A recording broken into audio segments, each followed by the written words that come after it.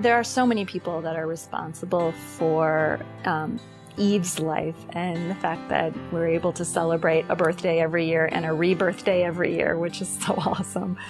But all of those clinicians and people that work in the healthcare ecosystem are really benefit from the work done by the American Heart Association. If my daughter had been born when my son was born, she would not be here today. That's only 13, 14 years.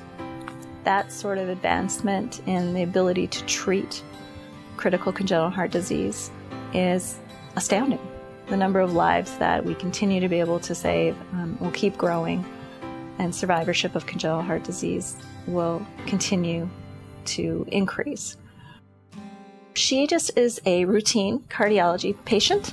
She goes in for routine checkups. She probably will need another valve surgery someday, but we're hoping it's very far off, and by then, you know, the advancements, she might not have to have another open heart surgery. They can do it non-invasively, which would be awesome.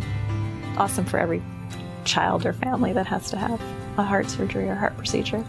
Thank you for your support of the American Heart Association. The work being done, thanks to your donation, is helping the youngest heart patients too.